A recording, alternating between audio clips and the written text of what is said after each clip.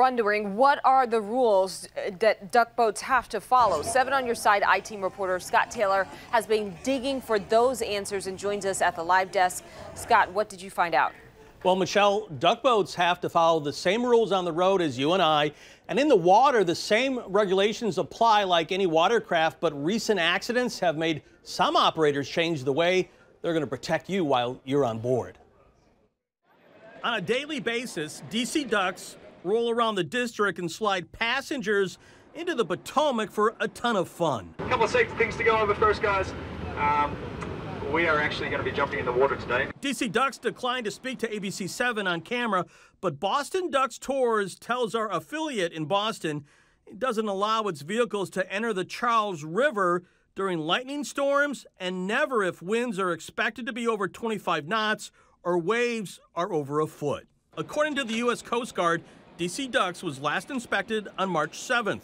Each duck boat gets certified and it's valid for 5 years. The I-Team has requested a copy of DC Ducks' last inspection. The Branson, Missouri duck boat went into a lake which is 80 feet deep and life jackets were on board.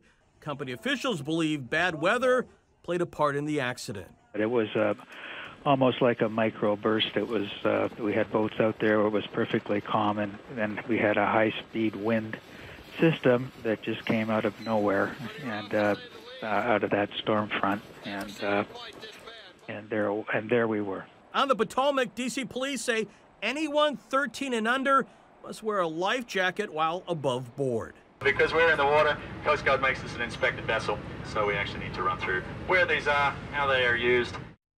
After an accident in the city, Boston Duck Tours stopped using drivers as tour guides. Now, right now, the I-Team is back in the newsroom digging into federal records that appear to reveal how an accident 28 years ago that killed 13 has one major thing in common with yesterday's deadly accident. Scott Taylor, ABC 7 News. Scott, thank you. ABC